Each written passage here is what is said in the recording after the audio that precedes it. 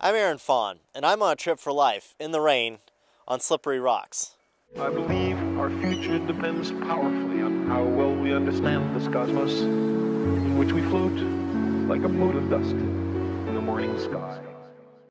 Happiness. Since ancient times, philosophers have been tearing their hair out just trying to figure out what it is, but in our modern world, we've made an industry out of trying to create happiness. Perhaps we create it artificially with drugs. Perhaps we create it naturally with a vacation. Perhaps we go and seek out a new life in pursuit of it. Heck, even our Declaration of Independence set out as one of our basic liberties the pursuit of happiness. And yet, in this day and age, we're not a very happy people. We find ourselves with a higher incidence of mental illness than most other Western countries, and in general, we're not very happy. Happiness is actually much more about the environment that we're in than anything we might choose to do. Because you see, when you spend time in the sun, particularly in warm weather, you have a burst of serotonin in your brain, and this results in a warm, happy feeling. Unsurprisingly, most of the states that are rated very highly for happiness are warm weather states. But it can't just be that, because there are exceptions, and one of the most important exceptions is the state of Maine. Most of the time when you think about Maine, you think about things like lighthouses and clam bakes, lobster rolls, and beautiful national parks. But there's something interesting about Maine. Despite the terrible weather, despite the economy, Maine is consistently one of the happiest places in the nation. This is about typical of a Maine spring. It's cold, it's wet, it's unpleasant. I certainly wouldn't be happy to live here. I guess there must be something going on. When you think about things that make you happy, you think about good economic times, you think about having warm weather and other things like this, but Maine doesn't have any of those things, and yet it remains very happy. As a scientist, this has always made me kind of curious. Every time I see one of those surveys, I end up scratching my head, why is Maine there? So I've come here to Maine, try and figure out why exactly they're so happy.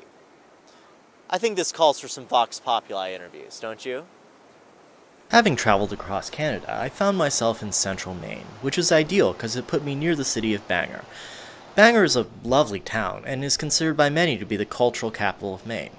Seeking out a good crowd, I found myself at Bagel Central, which is, generally speaking, a good place to find a crowd any time that people want to eat. Do you like living in Maine? I love it. Oh, what do you like about Maine? Everything. Everything? I guess.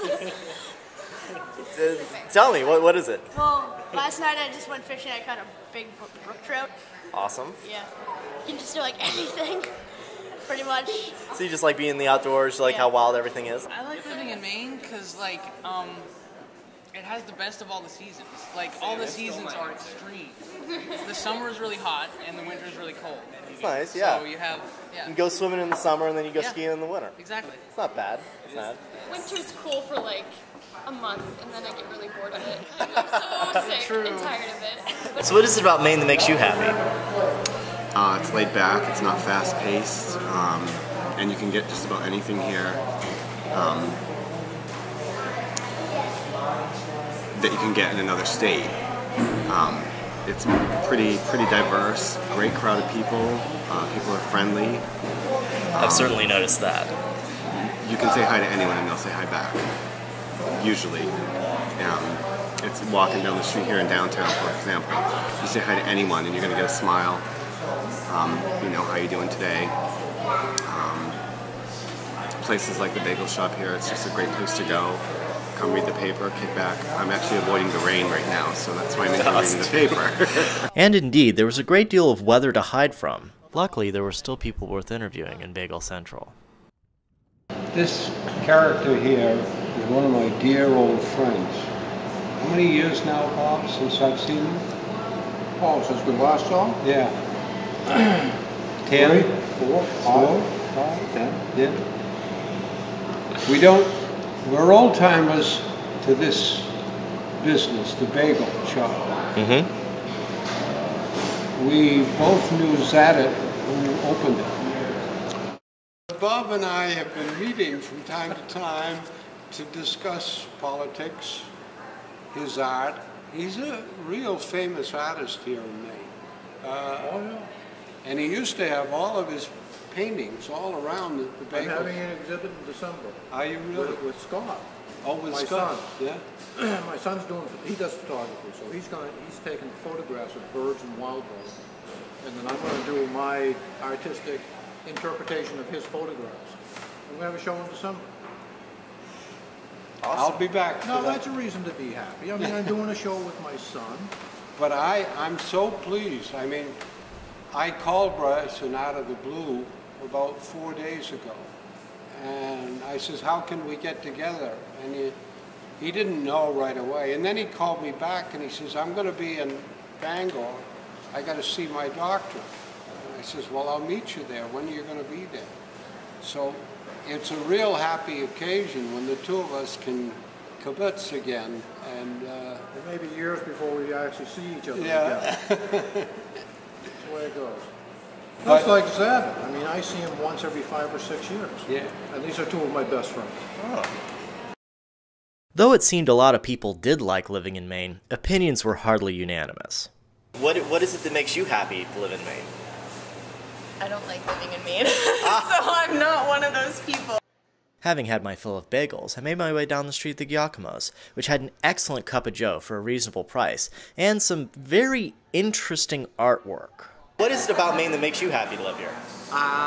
Okay, the 4 seasons make me happy because with winter I can always anticipate summer coming around, and with moderation of seasons, maybe it keeps one on their toes, I don't know.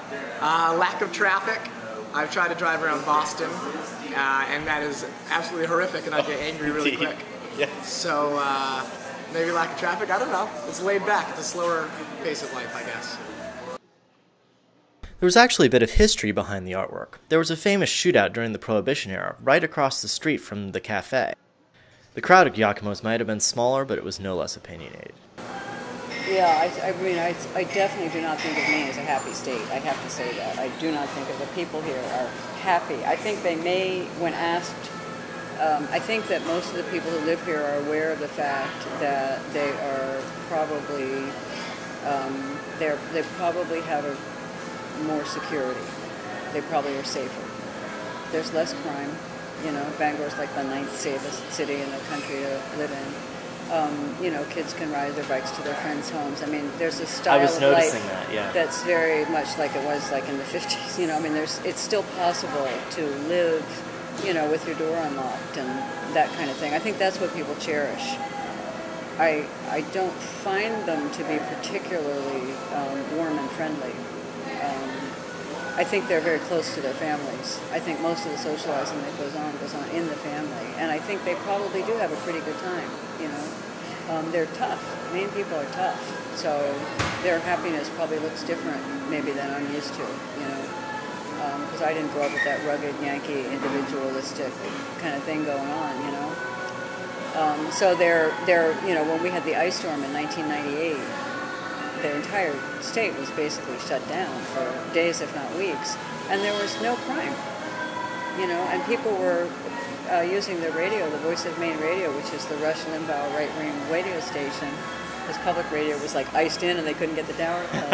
They were using this radio as a means of communicating to people, you know, so like little old ladies were calling and saying that their roofs were leaking and this was their address, and they were giving like their phone numbers and their addresses out to the radio, you know, to the general listening public, and people were showing up, you know, and taking care of each other. So that balance between individualism and cooperation is... There's a strong sense of security. There's a strong sense of we know how to take care of ourselves.